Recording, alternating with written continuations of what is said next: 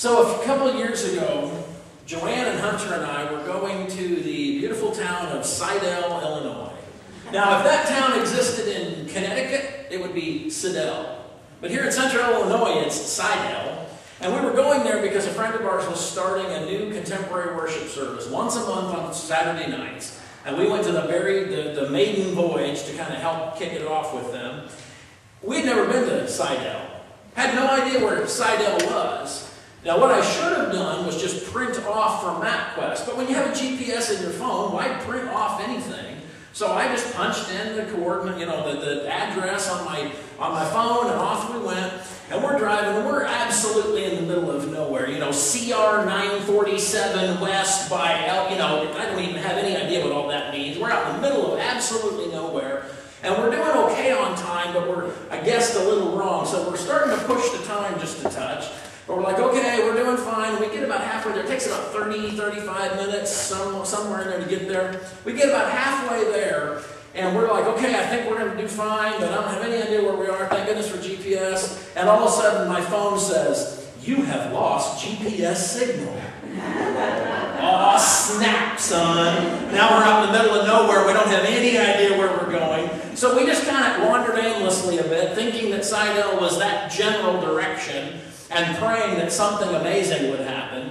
And just about the moment that we had decided that maybe we weren't going to make it and maybe we just ought to turn around and go back, all of a sudden, out of the clear blue sky, my phone says, you now have GPS signal. We're like, victory in Jesus. We made it, and we actually got there only a few minutes late. Today we're going to talk about not finding where you're going. Week 2 of just a short 5-week series, looking at the post-resurrection appearances.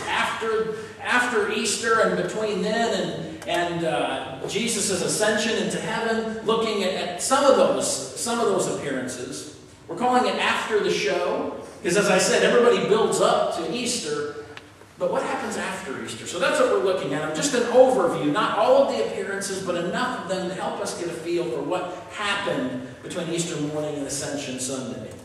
Each week, we're going to attach a song to it. That's the name of the message each week, and it's a song that relates to the story we're talking about. Today, the song is, I Still Haven't Found What I'm Looking For. And it was performed by? U2. Absolutely, U2.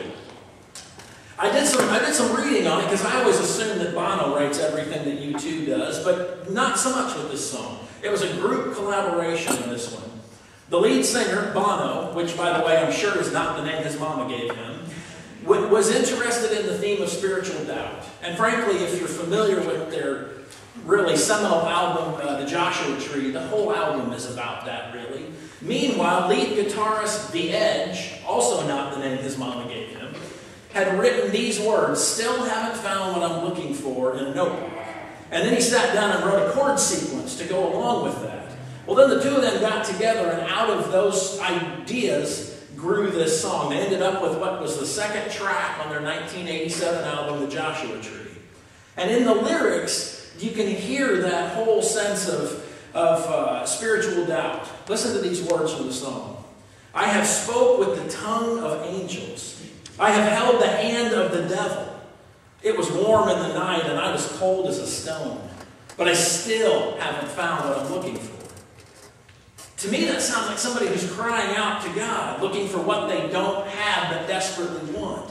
And then, as if Jesus responds to them, you get this in the song. I have climbed highest mountains. I have run through the fields only to be with you. I have run, I have crawled, I have scaled these city walls only to be with you. You ever felt like you were at the end of your rope, just hanging on for dear life, hoping the rope held?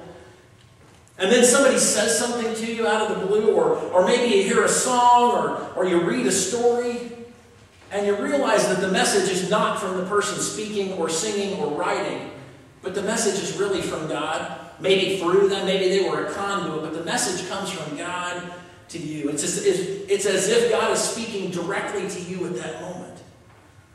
That's what we're going to look at today. And I want you to hear these words from 2 Chronicles chapter 15. The Lord is with you as long as you are with him. If you seek him, he will be found by you. But if you abandon him, he will abandon you. For a long time, Israel was without the true God, without a priest to teach them. They were without instruction. But in their time of trouble, they turned to the Lord, to Israel's God. They sought him, and they found him. You see, sometimes the answer that we're looking so hard for is right there in front of us, and we just don't see it. Fred was sitting in a restaurant with some of his business associates having a business lunch, when out of nowhere a distinguished-looking gentleman rushes up to the table and grabs his hand and starts shaking his hand vigorously, all the while calling him Joe instead of Fred. And he starts fondly recounting the great times that they had together in the Army.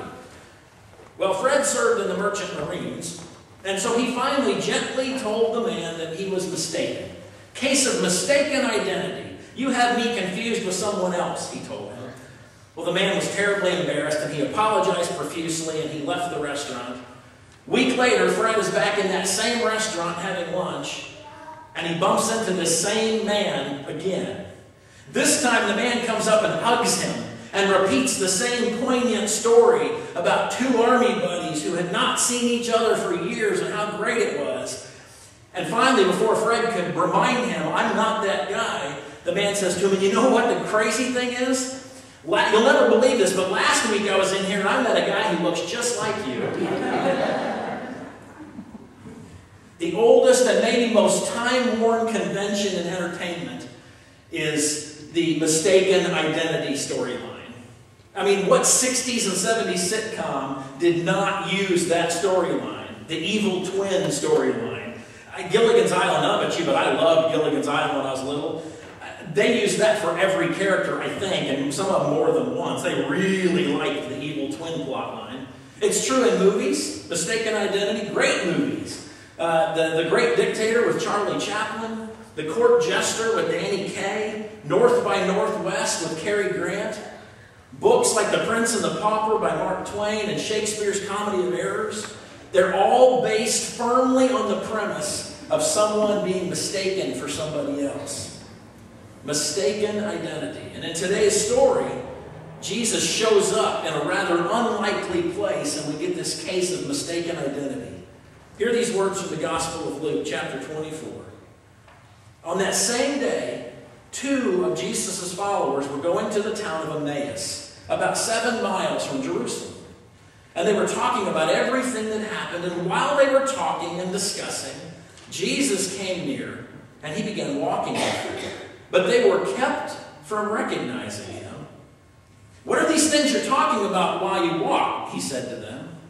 The two followers stopped, and they looked very sad. And one, who was named Cleopas, said, are you the only visitor in Jerusalem who doesn't know what just happened there? And then, starting with what Moses and the prophets had said about him, Jesus began to explain everything that had been written about him in the Scriptures.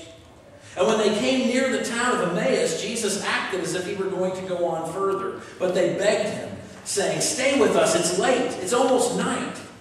And so he went in to stay with them. And when Jesus was at the table with them, he took the bread, he gave thanks, and he divided it, and he gave it to them.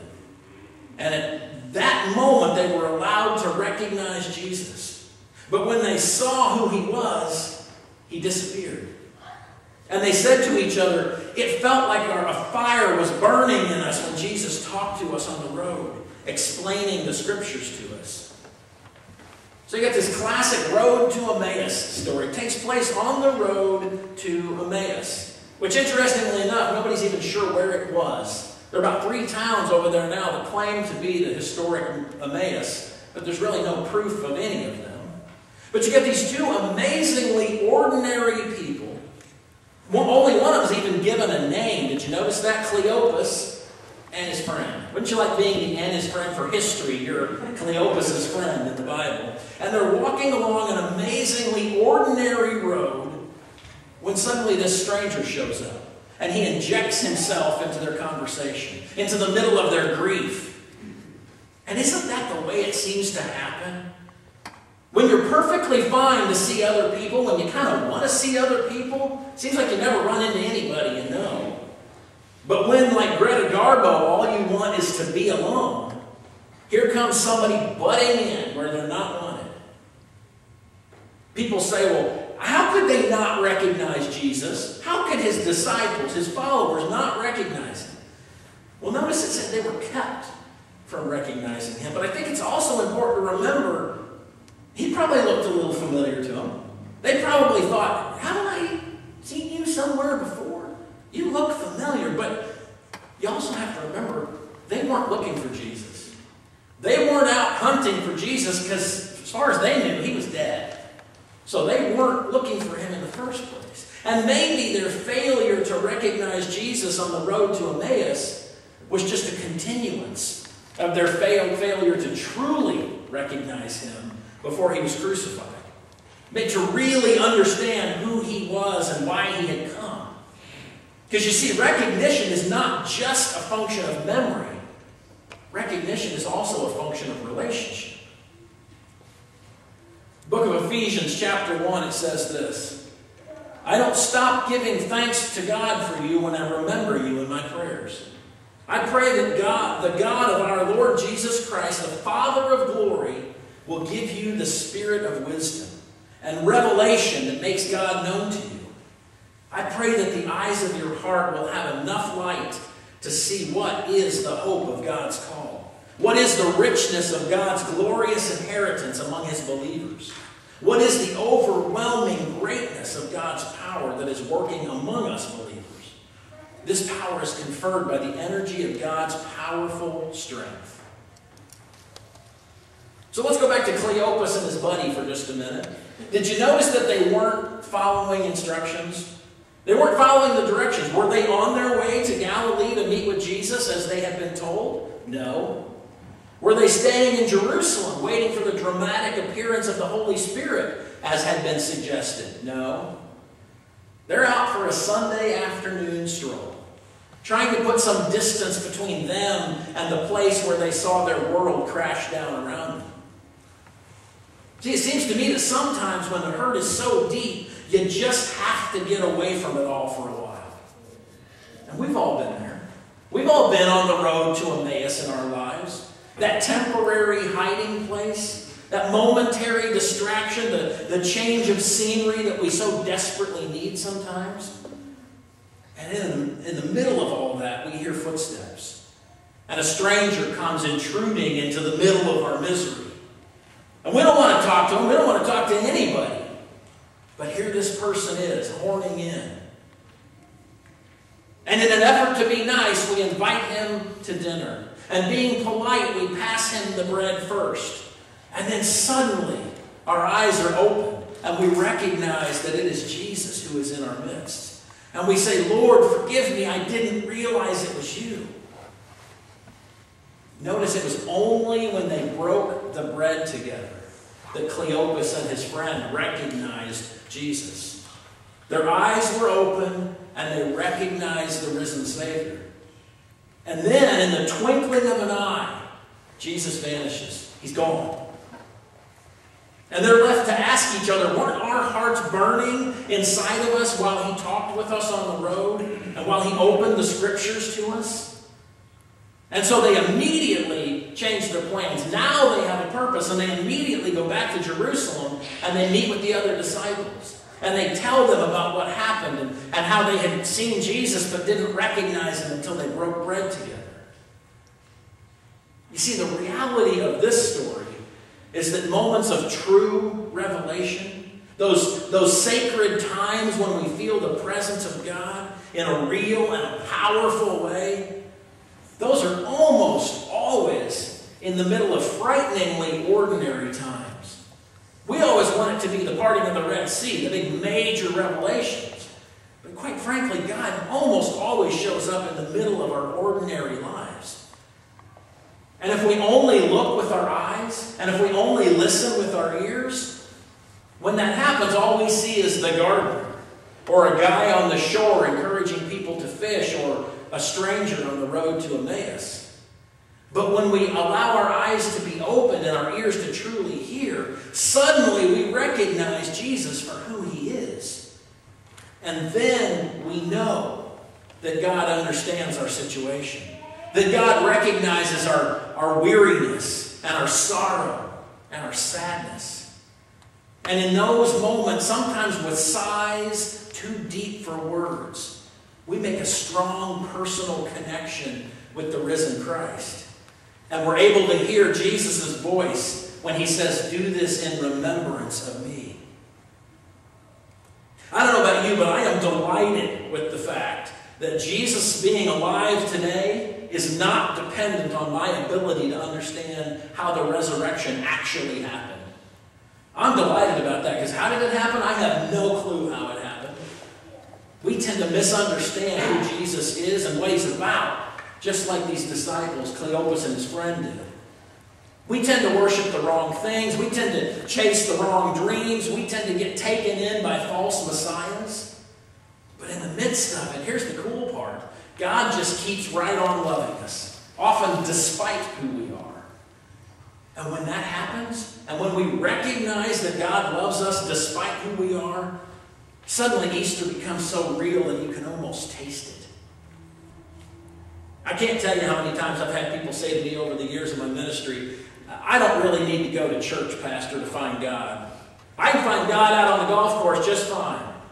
And then they look at me with a little conspiratorial smile and they say, "God's everywhere, isn't he?"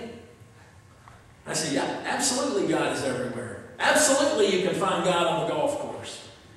But it is only in worship with other believers, where the scripture is shared and the bread is broken, that you are most likely to encounter God in transformative ways. So why come to church? Is it because it's the decent thing to do? Is it because you like the music? Is it because it looks good to other people? Maybe it serves as a glorified temporary medication. But the best reason to go to church is to find God and to open ourselves to God on our own road to Emmaus. Because when we are in worship, we hear the echoes of eternity. Think about that. We hear the echoes of eternity. We are connected with all the saints who have gone before us. So we need to go to God and open ourselves to him and let him speak to our hearts. Now back to the song for just a moment before we close. Back to "Still Haven't Found What I'm Looking For." The last verse of the song, I think, offers us an absolute true understanding behind this Emmaus story. I don't know if that's what they had in mind when they wrote it, but to me, I read this last verse and I hear exactly what this story is about. Hear these words. "I believe in the kingdom come, when all the colors will bleed into one. But yes, I'm still running. You broke the bonds and you loosed my chains. You carried the cross of my shame. You know I believe it. But I still haven't found what I'm looking for." You see, that's the beauty of God's kingdom, because in God's kingdom, truly in God's kingdom, all the colors bleed into one. There is no black, there is no white, there's no old and young, or male and female, or rich or poor, or whatever we build up to separate each other. Because we are radically equal in God's eyes. Regardless of what society thinks of you or me out there, and regardless of how we are classified out there, in here we are radically equal in the eyes of God. And yet we continue to run, and we continue to search. But the good news of the gospel of Jesus Christ is that he broke our bonds. He loosed our chains. He carried the cross of our shame, not his, but ours. So have you found what you're looking for? Have you found what you're looking for? If you haven't, stop looking. It's right here. It's right here. What you seek, and the part of you that simply refuses to be complete, can be made whole in the healing and the saving presence of Jesus Christ. This week I encourage you to turn to Jesus on your road to Emmaus. Recognize him for who he is, and utter those words that Thomas uttered last week, "My Lord and my God." Now, as the musicians come forward, we're going to do things a little differently this morning. We're going to do something we don't do nearly often enough. We're going to have a good old altar call. In a minute, they're going to sing the opening verse to Just As I Am. Thank you. I knew somebody back there would remember. They're going to sing the opening verse of Just As I Am. You're going to be invited to sing it with them. And then we're going to take some time of prayer before we move into a song called The Altar. The lyrics for the song The Altar will be up there on the screen, and you are welcome to sing them. I'll be honest, it's not the easiest song to pick up and sing along with, but you are welcome to. But more so than that, what I would encourage you to do, if you feel like you're lost, if you feel like you've been searching and haven't found, I would encourage you to take that time during that part of the song to come to the altar and pray to God. And I was thinking about this, and I'm sure she won't mind if I single her out, but I don't know if you heard Mary trying to get us clapping on the first song. And I know that as good Methodist was it, a buddy of mine says, I went to a revival and it was so stirring, one of my Methodist friends actually took one hand out of his pocket. and that is us, let's be honest, but we're not terribly demonstrative. So I know it's hard for some people to clap, and you don't have to clap. But I also want to encourage those people who want to do that to feel comfortable to do that. And the same goes for coming to the altar. That's a hard thing. It's out of almost everybody's comfort zone. Because you think to yourself, well, if I go up, people are going to think something horrible is going on in my life, and I don't want them to think that. Who cares what people think? If you feel like you need to have a special connection to God today, when we open up the altar, come. Come, and don't worry about what anybody else thinks, but just come to God. Would you stand as we sing, as we pray?